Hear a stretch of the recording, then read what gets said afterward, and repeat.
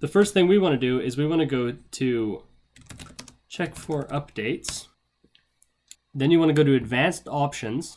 And here you want to enable insider previews. And I've already done this. And what you need to do is you need to take this bar, and it might, to start with, be here, which means you'll get new features, but only the most stable. You want this to be as fast as possible, which means you'll get the newest features, but they might be unstable. They might cause you problems.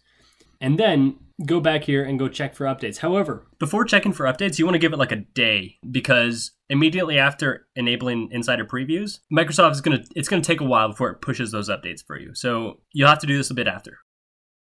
All right, so this is after a couple days. Now I'm just gonna check to see if there's any new updates.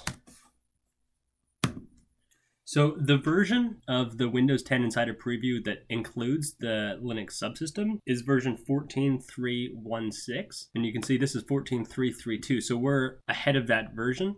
So we should have installed it by now. All right, so we finished our installation. I'm just gonna go ahead and restart now. So after doing that, you can already see there's gonna be some differences. I think this has been rearranged. There's now a Surface Pen thing or an ink workspace, so that's a new feature. Let's go back to check for updates. But where we want to go is to for developers.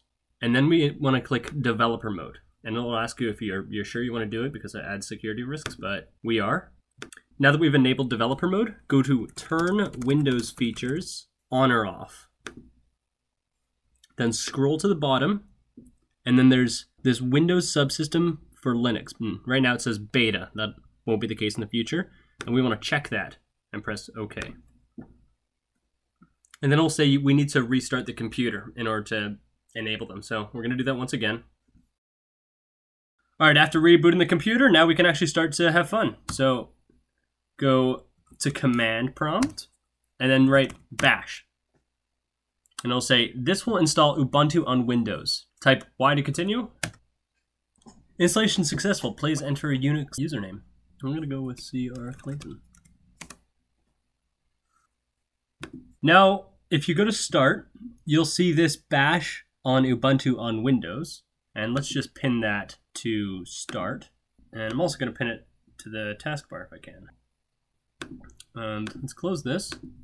And then you can open it up from here. And notice you'll be kind of deep in the Linux subsystem.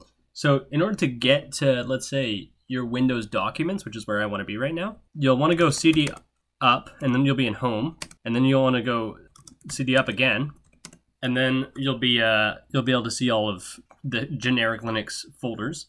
And what we want to go into is MNT mount. So go CD MNT, and let's look at what's in there. And then there's C, which is obviously the C drive. And then we can go LS even more. And this should be starting to get familiar for Windows users. So let's go into users, have a look. We're going to go into my account, LS.